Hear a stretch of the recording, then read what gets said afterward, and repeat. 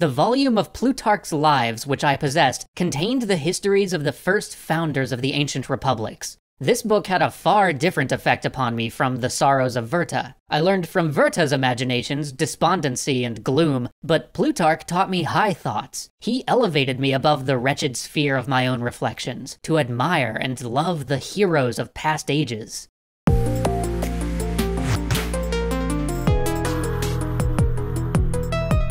This episode is brought to you by The Great Courses Plus. Go to thegreatcoursesplus.com/extra credits to start your 1-month free trial.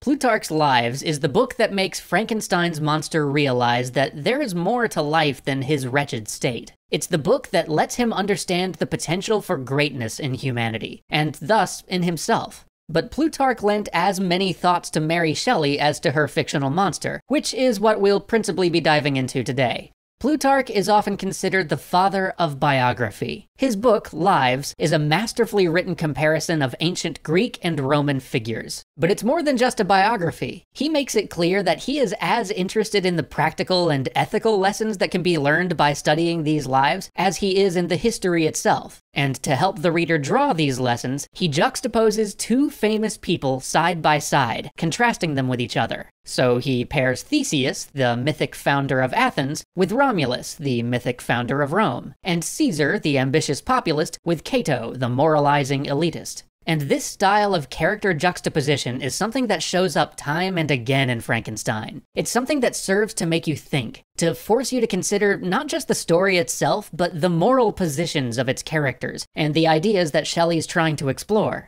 In fact, the book spends most of its pages side-by-siding different pairs of characters. So let's take a look at some of those comparisons. The first pair is Victor and Robert Walton, the young explorer who Victor tells his story to. At the very outset of the book, Robert writes of his journey to the North Pole. What may not be expected in a country of eternal light? I may there discover the wondrous power which attracts the needle, and may regulate 1,000 celestial observations that require only this voyage to render their seeming eccentricities consistent forever. I shall satiate my ardent curiosity with the sight of a part of the world never before visited, and may tread a land never before imprinted by the foot of man. These are my enticements, and they are sufficient to conquer all fear of danger or death, and to induce me to commence this laborious voyage with the joy a child feels when he embarks in a little boat with his holiday mates on an expedition of discovery up his native river. But supposing all of these conjectures to be false, you cannot contest the inestimable benefit which I shall confer on all mankind, to the last generation, by discovering a passage near the pole to those countries, to reach which at present so many months are requisite,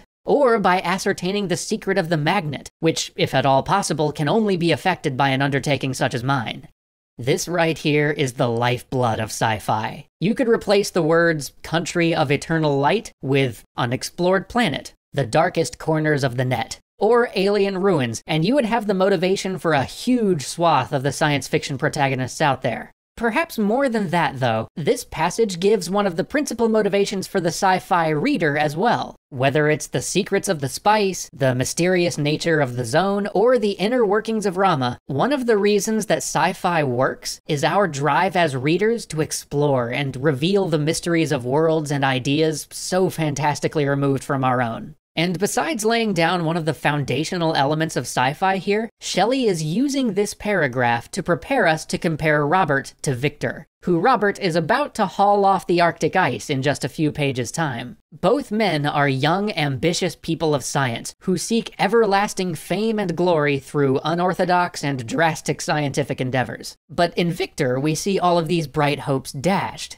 We see everything good about that earlier quote distorted, turned to ash by Victor's lack of self-awareness, his cowardice, and his selfishness. And these characters are made all the more similar by their upbringing. Robert says of his youth, "My education was neglected, yet I was passionately fond of reading," which parallels Victor's upbringing exactly. Only Victor later comes to curse the fact that nobody told him that the thoughts of Cornelius Agrippa were long ago disproven. In this, Shelley wants us both to admire the power of self-directed knowledge. After all, both Victor and Robert yearn to do more than many traditionally educated men of their time, but also to see the hubris of self-education. Because, after all, had Robert not heard Victor's tale, he too might have been destroyed by his own self-assurance, his confidence in the knowledge that he had gained for himself, unchecked by the humility that comes from asking others for knowledge. Victor is a cautionary tale for somebody like Robert.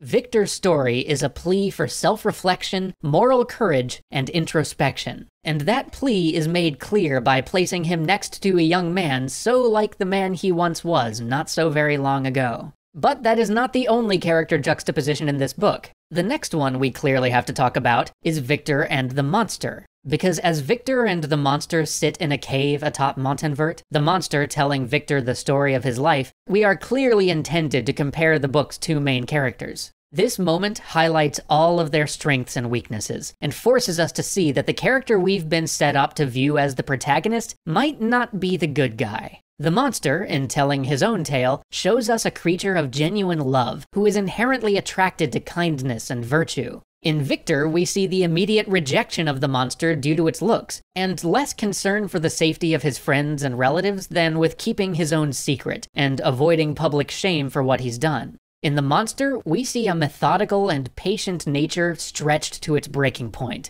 In Victor, we see a man driven by obsession without self-reflection or introspection. In the monster, we see an attempt at reconciliation, an offer of forgiveness. In Victor, we find that there will be none.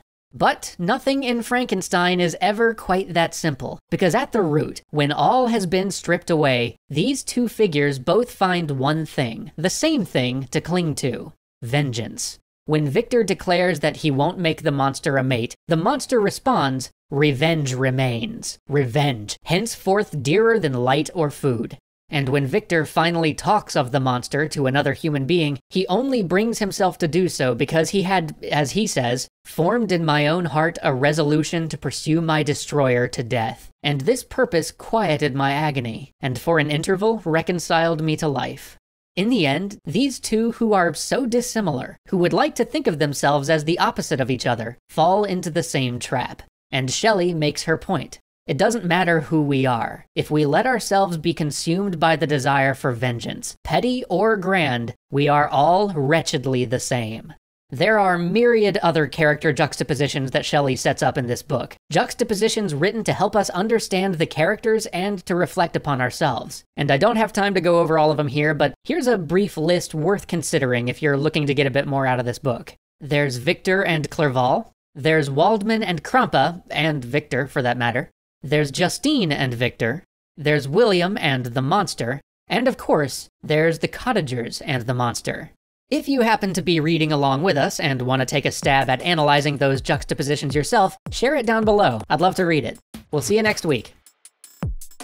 Hey, you seem like a human with an internet connection who enjoys learning things. Trust me, I am very observant. And that leads me to believe that you should probably check out the Great Courses Plus, because they are giving out 1-month free trials to Extra Credits viewers just like you. The Great Courses Plus is an on-demand video learning service with over 8,000 lectures, where you can learn all kinds of stuff from literature to computer programming. You can even pick up new hobbies like chess or bird watching. And since you are apparently interested in sci-fi, see, observant, I would especially recommend a course called How Great Science Fiction Works, taught by college professor and Hugo nominee Gary K. Wolfe. There's this one episode where he talks about how science fiction explores history through the use of time travel and multiverses and basing characters on real historical figures. It's really neat. You can watch these courses on your TV or your tablet or your laptop, pretty much anywhere. And no matter where you watch it, you can switch from video to audio only mode at any time, which is super convenient when you want to keep a lecture going in the background while you fiddle around with other apps. Click the link down in the description or go to thegreatcoursesplus.com/extra credits to start that 1-month free trial. Go learn you a thing, internet-capable learning human.